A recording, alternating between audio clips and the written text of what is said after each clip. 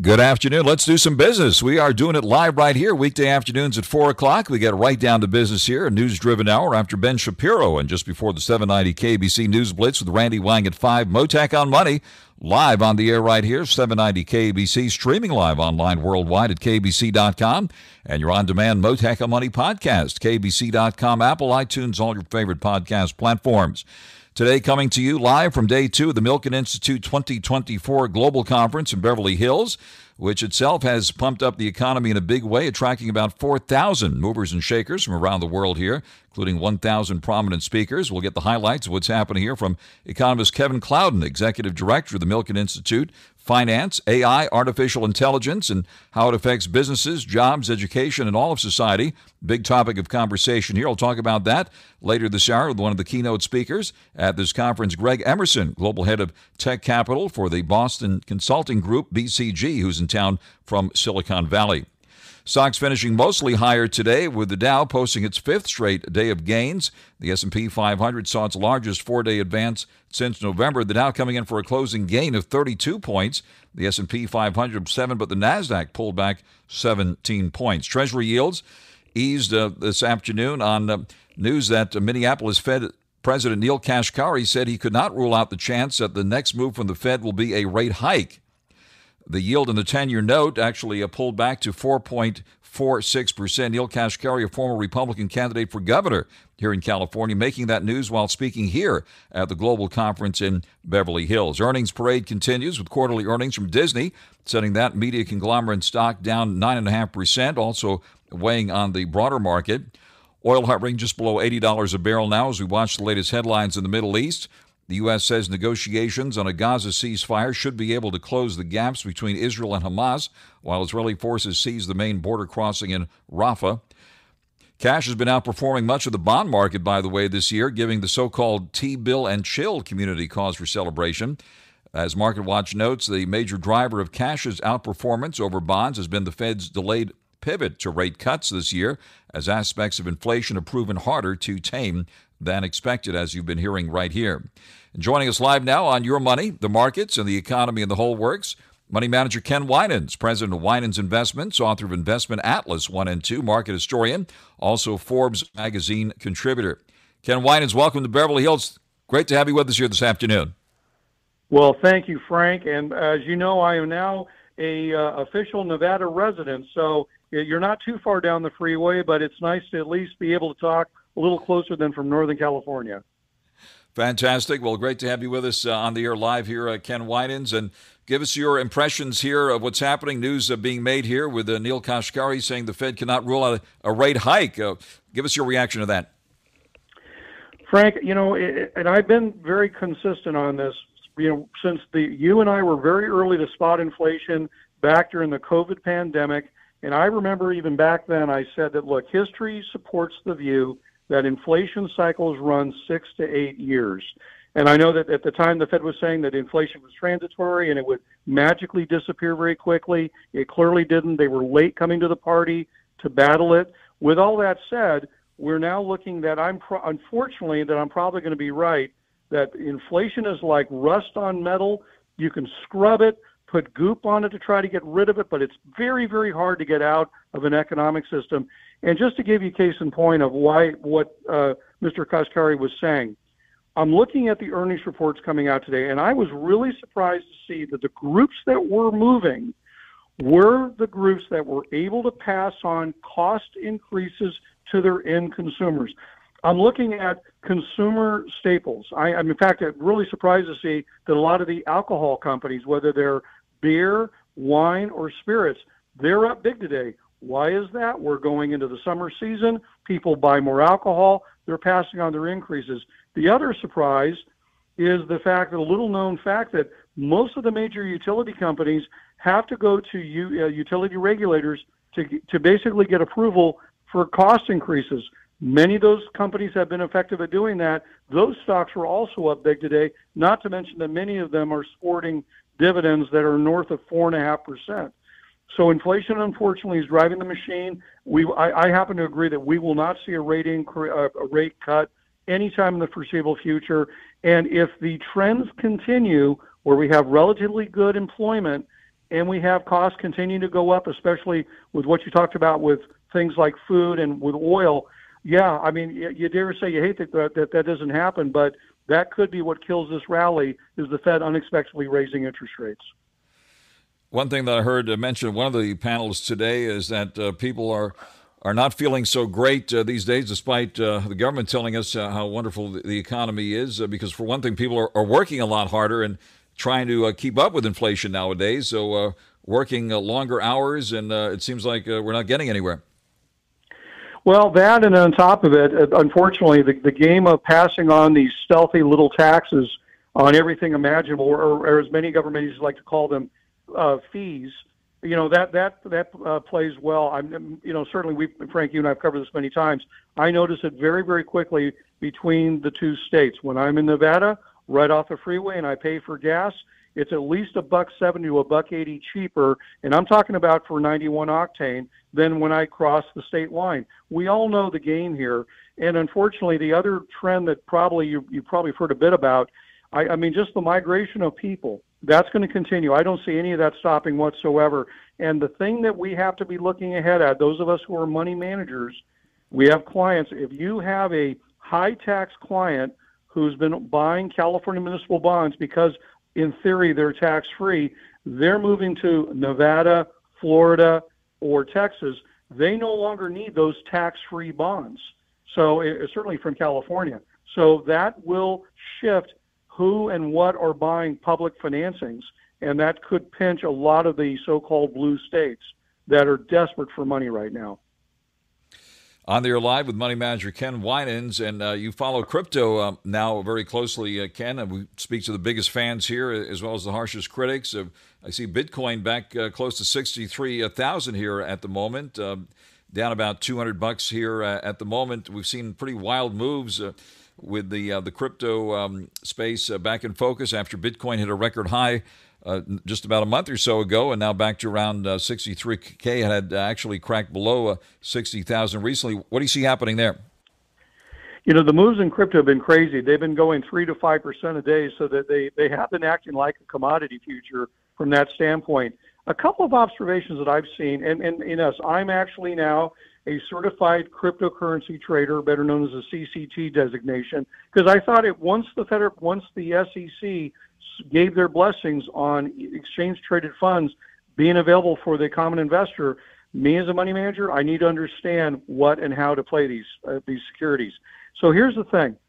A couple of observations. Number one, Ethereum and Bitcoin have been trading differently over the last, I'd say, 2 weeks. And I think it's because of the halving of Bitcoin, which Ethereum is not going to have, at least that I'm not aware of. That's number one. Number two, I think, is just good old-fashioned people taking some profits off the table, redeploying money into different areas. And I've been hearing a lot more where people are doing more with stable coins. They feel more comfortable with it in this very, very volatile environment. So even if they stay within crypto, they're migrating to less volatility. I think you have that. Then, analysis that I recently did, and I'm going to be doing one of my upcoming Forbes articles on it, is the fact that when you look at quarter-to-quarter movements of Bitcoin and Ethereum, they act a lot more with movements to the NASDAQ than they do anything else. So I think that and again, that's up for debate on why it's doing that. I just know that they are tracking very closely to movements in the NASDAQ, and with that, I think that trend will probably continue for a while. But Frank, the volatility is here, and then let's also not just bring up very quickly, we are going into that month of May. And the old saying in the investment world is sell in May and go away. I've been having a lot of investors ask me about this because they have made so much money in the first part of the year, they want to book some of it now. I think there is going to be a bit of a cash buildup as we go through the summer, especially with the election cycle kicking into gear. Both sides of the spectrum politically are feeling the same way. It's maybe not a bad idea to park some of the money in that cash, get a nice high interest rate on that money now, and wait and see how things play out. On the air live with money manager Ken Winans. What about good old gold here, Ken, which we've also been following since it hit a record high recently, back, $2,324 and change here at the moment. What about gold here now? It's gold and silver, and I'm also going to throw copper in, even though, two of those are industrial metals, one of those precious. But it is a supply and demand driven thing. In fact, it's interesting. Many people don't know the state of Nevada is the fourth largest gold producer in the world. And so you hear a lot about it right now in Nevada, about what's going on with metal prices and the effect it's having on that economy. But Frank, I think, again, it goes back to the same thing, that this inflation situation, that people are going back to the old reliable plays of inflation during these times. That happens to be. Afford Anything talks about how to avoid common pitfalls, how to refine your mental models, and how to think about how to think. Paula, while certainly you can mess up on $1 million a year, it is far less likely than it is on $30,000 a year. Right. I would meet wonderful people that were struggling with a budget that was super tight. It was 100% you need to make more money. Make smarter choices and build a better life. Afford Anything, wherever you listen. Gold and silver. I have a lot more people talking about it within their portfolios and these are not people that I would call gold bugs. These are not people who buy gold coins, but they're asking more questions about how can they get involved. What I would caution people on about gold, as somebody, I've been a commodity trader for quite a while, and I worked on the floor, and I see the action in the old exchanges. Be very careful about these knee-jerk things about rushing out and buying a gold coin that you see advertised on television. The markup on gold products can be very, very high. So before you do it, educate yourself on it before you do that impulsive purchase. Very interesting about Nevada and gold. You mentioned, isn't Nevada the silver state? Isn't that the state slogan, the silver state? And yeah, and they have all that gold too. It's got silver. Yeah, and now it's got it has some of the precious earth metals that we are looking at too. So and where you used to hear the phrase "drill, baby, drill." Well, in Nevada they say "dig, baby, dig." So they're fine with open pit mines and pull those metals out. But no, we're going to find that we're trying to find more domestic sources for metals, and it's very loud and clear that the basin states are going to play very strong into that as we look out the next decade. But Frankie, we talked about it real quick. I want to go back to oil real quick. A lot of people are very concerned about the price movement, and yes, it is geopolitical to a degree, but it's also very seasonal. And I know the airlines are saying this, people doing road trips and travels and cruises.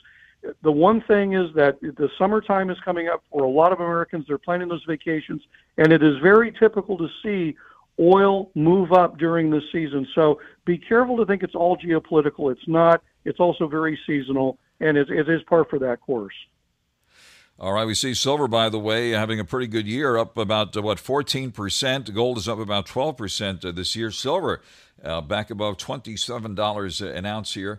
We're keeping an eye on that. And the earnings parade, Ken, continues. Disney in focus. And I was talking to Charlie Gasparino from Fox Business about the takeover talks, and a lot of that swirling around what's going on at Paramount Global at the moment. So Hollywood's still in focus here today. What about the media names that have been under pressure since that big pair of strikes last year and still recovering from all that?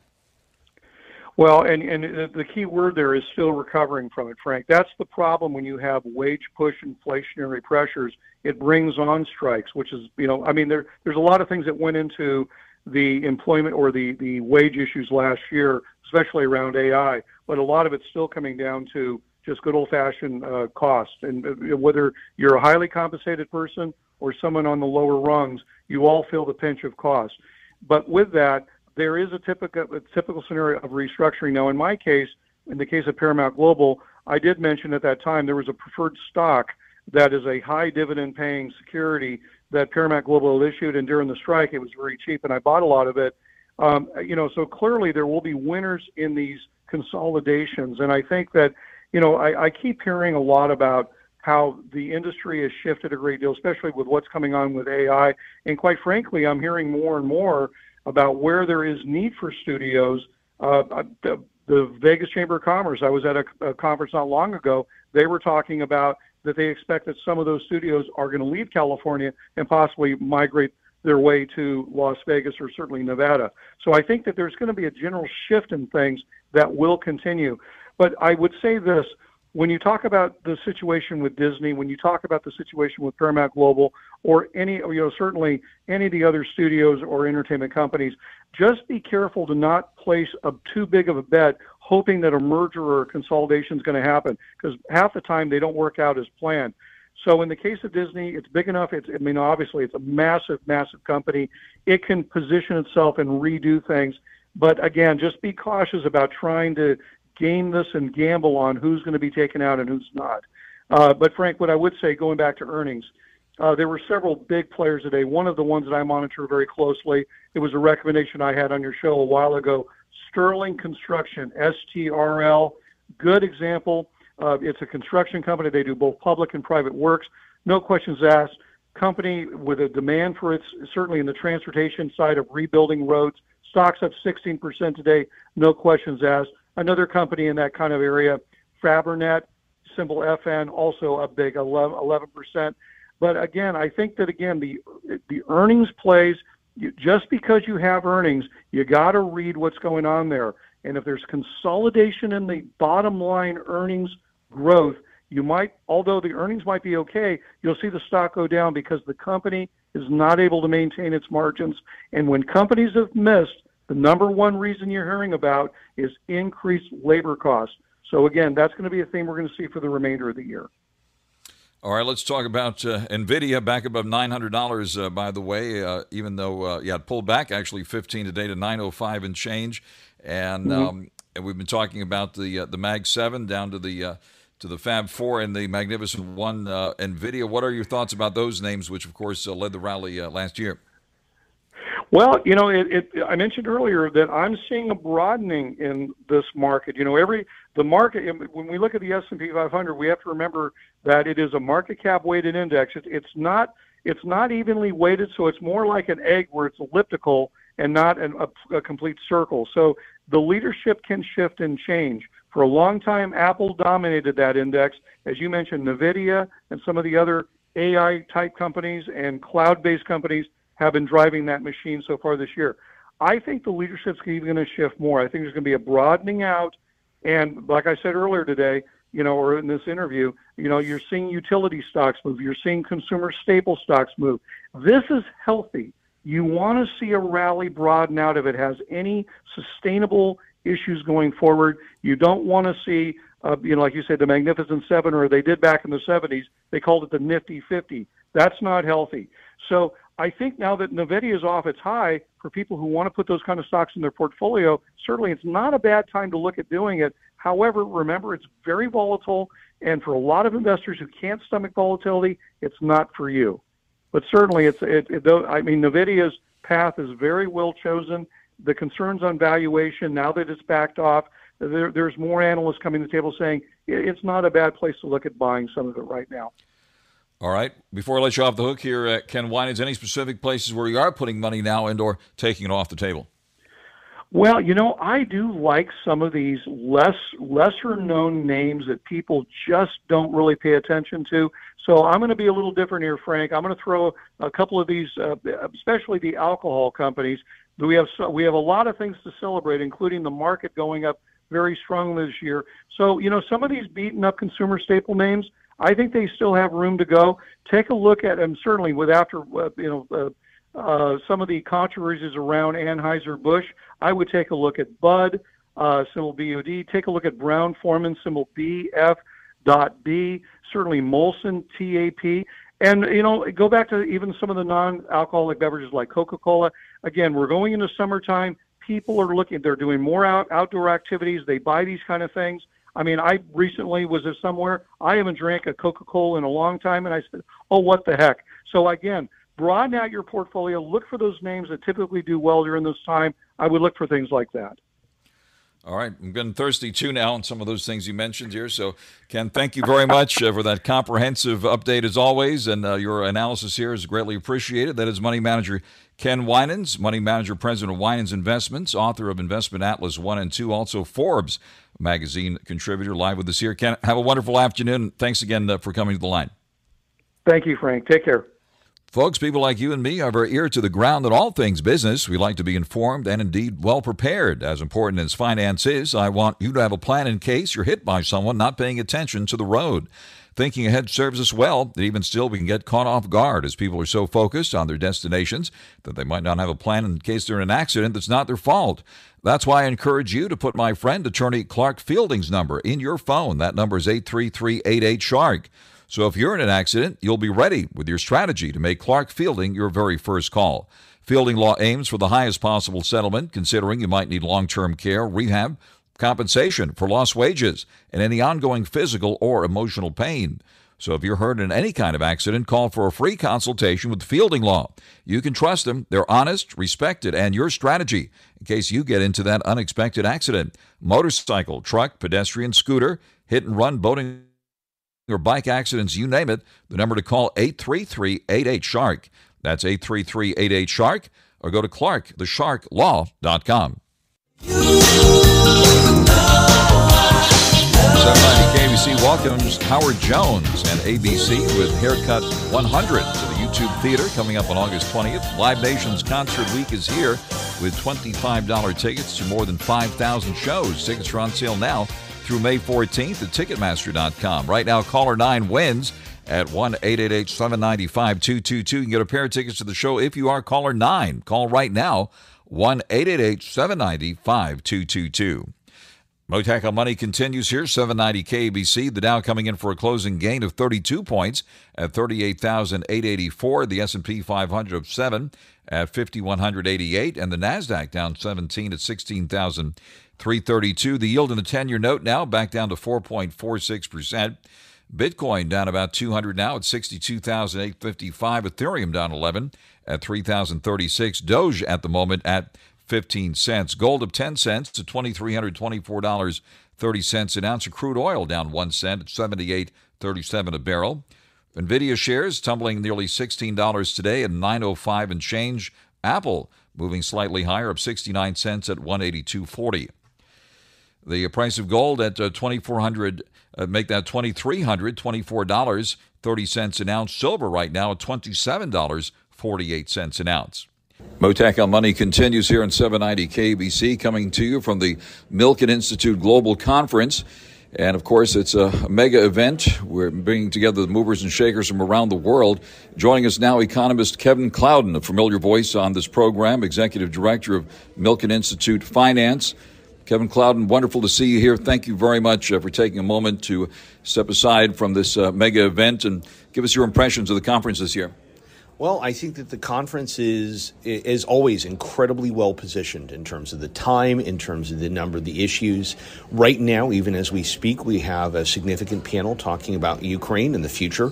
We've had sessions, there's a session going on in regards to gun violence and how to combat that. We've had sessions talking about the future of the world's financial system and economy. We've had discussions about climate resiliency. We had economic opportunity, science, and key issues that have permeated throughout this conference. And we had President Milei of Argentina, who spoke yesterday. And whether you agree with him or not, he is still a very dynamic personality who is trying to tackle a fundamental issue of hyperinflation that here in the U.S. we can't even imagine. We can't even come to grips with the idea of just chronic inflation in a country that runs in the couple 100%, sometimes soaring way past that, and financial problems and fiscal problems that have gone back cyclically for decades.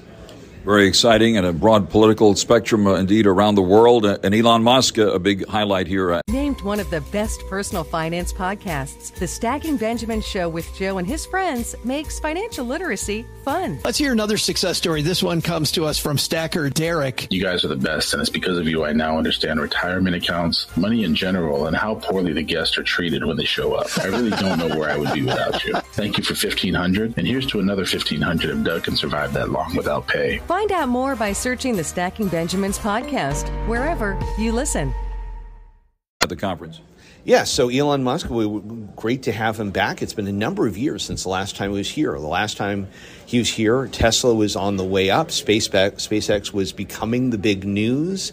Now SpaceX is the force. You can't even imagine space travel, space programs, space anything without them. Even with other competitors, they are the giant gorilla of the space market. And Tesla, of course, remains incredibly relevant. And, of course, he bought Twitter and transformed it into X. So he remains incredibly topical. Regardless of what you may feel about his moves, they impact everybody. And over the 2.5 plus decades now that you've had the conference, we've seen a lot of ups and downs in the economy, including the Great Recession, the pandemic, and fast forward to where we are right now. We're in the middle of whatever it is we're in the middle of, I guess, right? So give us your impression of the economy here at the moment. Well, we have an economy that, one of the ironies is that the U.S. economy is right now holding up the rest of the world. We kept on talking about China as the great economic engine, and even though China has reported generally good GDP numbers, there's this waking up and this recognition that suddenly what is going on in China isn't necessarily benefiting or pulling along the rest of the world. China has been keeping up its manufacturing, often by cutting prices below market, which is something that they haven't had to resort to for a very long time. You're seeing issues that are going on with a shift to India. You're seeing Europe essentially in a malaise, in part because of the fact that the Ukraine conflict has continued to be an issue. It affected European energy markets, has affected overall European labor markets, has affected a great deal of things. And meanwhile, the U.S. is growing and has gained productivity in a way that nobody else has. But American workers aren't feeling it and don't feel like they're benefiting. They've seen food prices, rental prices, home purchase prices, car prices, everything has skyrocketed way faster than wages. And so a lot of Americans, even though they're in what should be the most dynamic and strongest economy in the world, they don't feel like they're benefiting.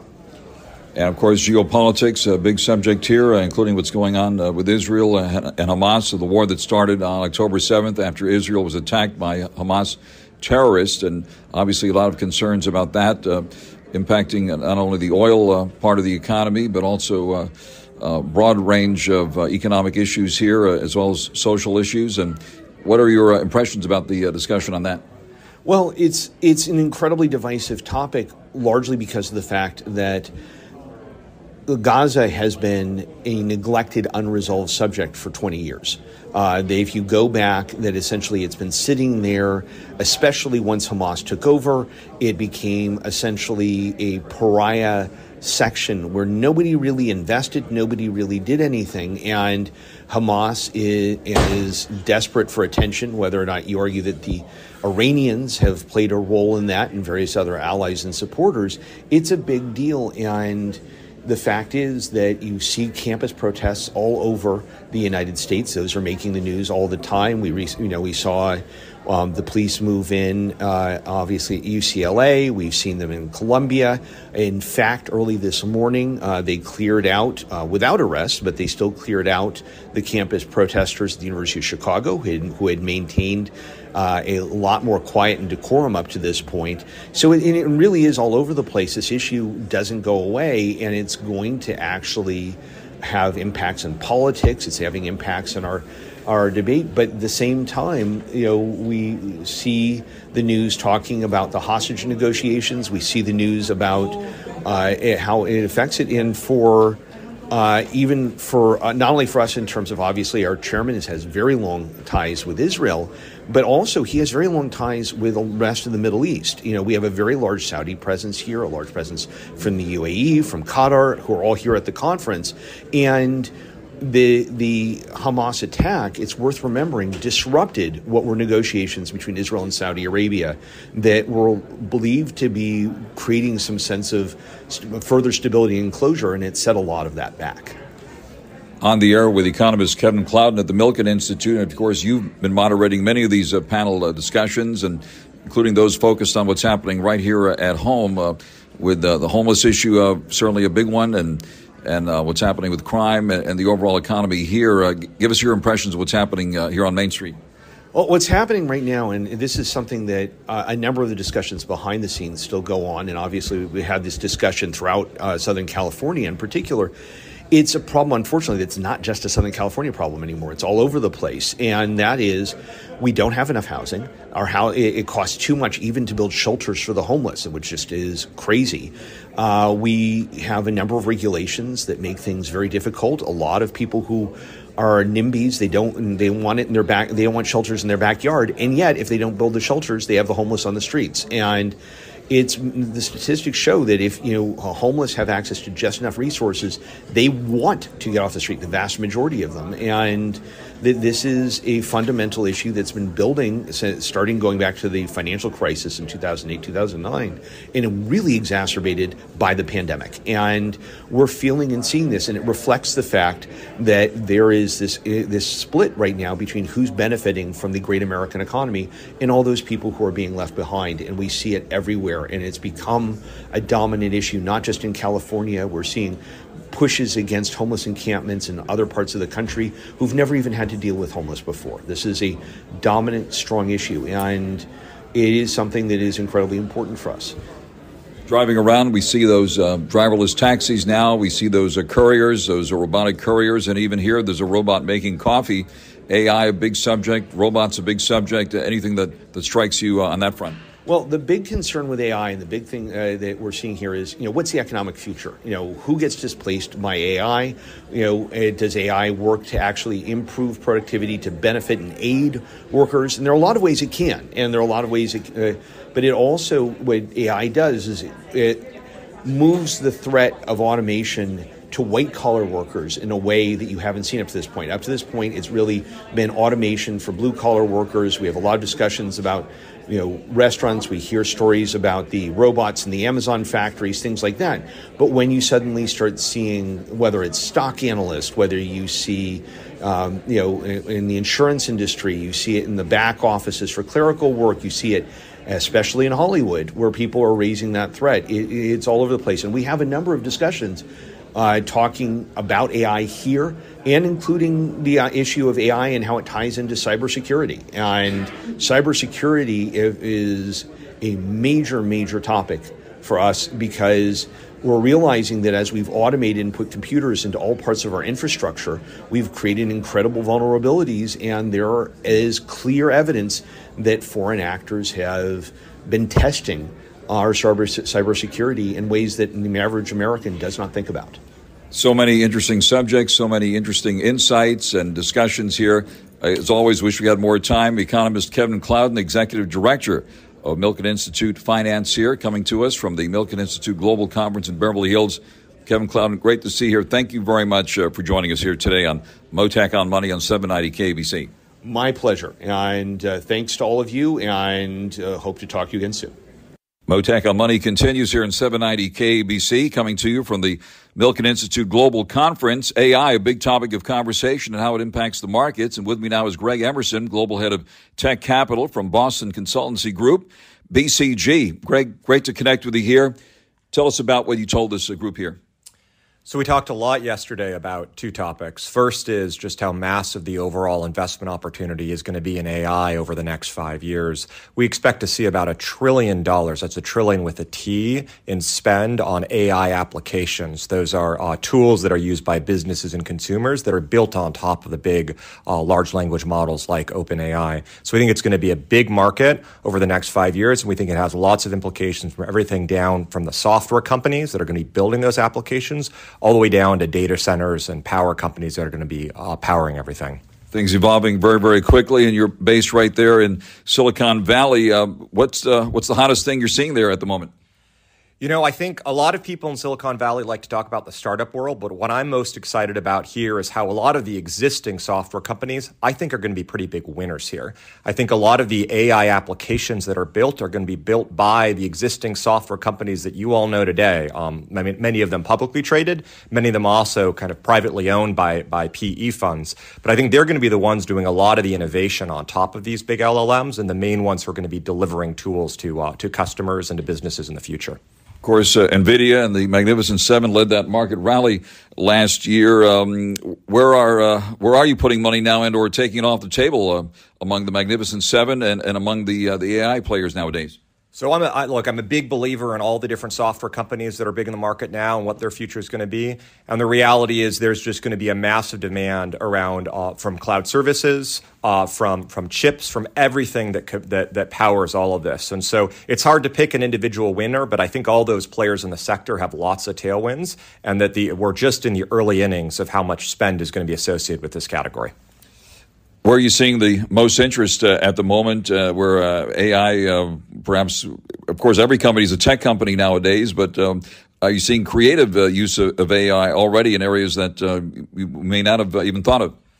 Well, I'd say, first of all, I think we really haven't seen anything in terms of the creative use of AIs. We're in the very early days. People don't fully realize that the foundational models, the LLMs, things like OpenAI, have just been built out. What's really exciting is the applications that are going to be built on top of that. ChatGPT is the application you and I know most, but that's just an application. And many other different use cases and applications can be built on top of these, which is what makes it most powerful. In terms of what I'm personally most excited about, to see the sort of development we're actually going to see in software development itself. Tools that allow more junior software developers to become more efficient. Things will literally write code for you and actually allow even just a further acceleration of the software category overall. How is this going to impact labor? A lot of discussion about how many jobs will be lost in all of this. What are your thoughts on that one? I think it's a really important topic. I think that there's going to be certain categories of the economy, particularly things around contact center, phone customer service, where, look, the reality is these AI tools can readily take 20, 30, 40% out of those sales forces.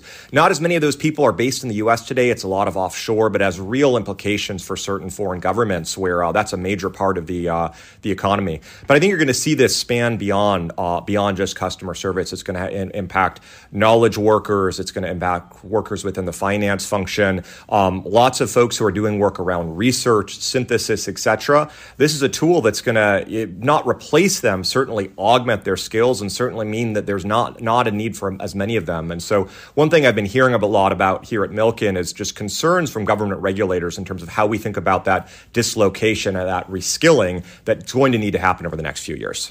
You're probably used to seeing this already in the Bay Area, but we're seeing these driverless taxis here already. I guess they're still being tested here, but driverless cars and zooming out to the bigger tech picture. What else are you excited about this year? Well, I think we're still a few years away from driverless cars, at least driverless cars that I'd be comfortable, putting my kids in. But the technology is advancing really quickly. I think what I'm personally actually most excited as someone who has a couple of kids is a lot of the study tools that I think are going to emerge. And people are very focused on, you're going to use ChatGPT to write your essay or to do your homework. For me, I'm actually really excited that my kids can use it as a way to learn. It's an incredibly valuable tool for just researching and learning and educating yourself about various topics. It can simplify things. It can make them more complex. And so I'm really excited to see my kids learn how to use this in the school, in the classroom, in a functional, effective way, rather than in a dishonest way. Greg Emerson, Global Head of Tech Capital at BCG, coming to us all the way from the Bay Area here at the Milken Institute Global Conference in Beverly Hills. Great to connect with you here, Greg. Thank you very much for sharing your insights with us on all things tech and AI. We will do more at 4 tomorrow afternoon, live from the conference again, where the world has doing a lot of moving and shaking here. About 4,000 movers and shakers have gathered here in Beverly Hills for the Milken Institute Global Conference, and we're up for another day tomorrow. Stay tuned now for the 790 KBC News Blitz with Randy Wang, and I'll be back tomorrow afternoon at 4 o'clock with Mottek On Money right here on 790 KBC.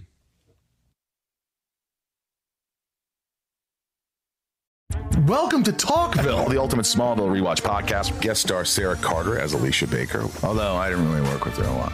But Tom did, and they had some real big smoochy scenes. Yeah. Can we talk about that? Could there be any more sex? What was a 3-page makeout scene that just kept going? Good Lord. We get it. They have chemistry. Jump in now or catch up on any of the past seasons of Talkville on YouTube or wherever you listen.